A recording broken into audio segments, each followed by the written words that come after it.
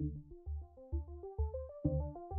event itself is a mix of MMA, which is like a mix of all the different martial arts, as well as K1, which is just like kickboxing with knees. It's short and fast, more like a sprint, whereas MMA is wrestling, Brazilian Jiu-Jitsu, Thai boxing, boxing, judo, all kind of mixed into one in the cage with a specific rule set.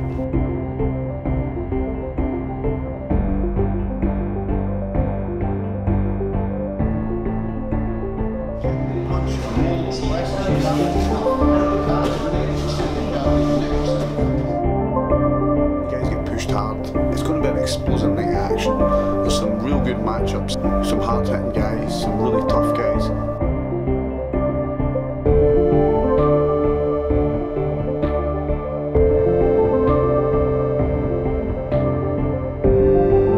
They're all like fit, everyone's onto one weight, kind of on target for them making their weight. So I'm over the moon with the guys, everybody's really showing a lot of dedication. It's going to be a good show for MXP for sure.